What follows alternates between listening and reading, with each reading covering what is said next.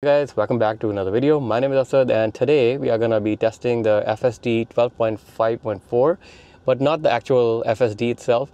We will be testing the feature that came with it, which is actual smart summon.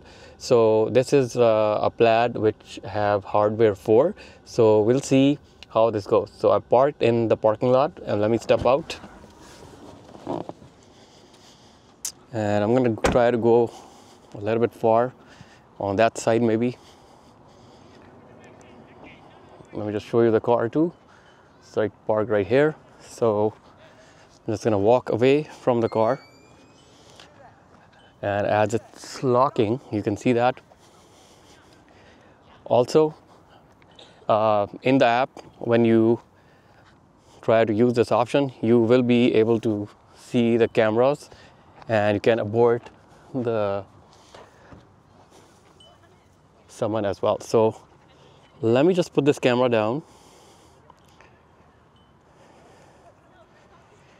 and let's put it right here. Let's see what happens when we try to summon the car. So I'm also gonna screen record it so you can see the app as well. Go into summon. So I'm into the summon option now. It's connecting. And I'm gonna hit go to target. Okay, wow, it's starting to move. It's coming.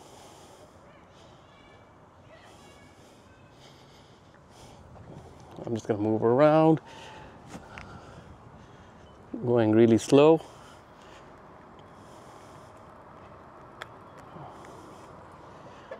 Perfect. This works perfectly fine. So guys, this is the option that is now available with the hardware 4 cars, and I am on the 12.5.4 update. So you saw it works pretty fine and no issues at all. So if you guys like this video, please consider subscribing. I'll be testing more stuff around it and more things around FSD. So there are a lot of videos already on this channel, so I try to give you my honest opinion, including the mistake and like errors that are still there with the FSD. On that note, stay safe and goodbye.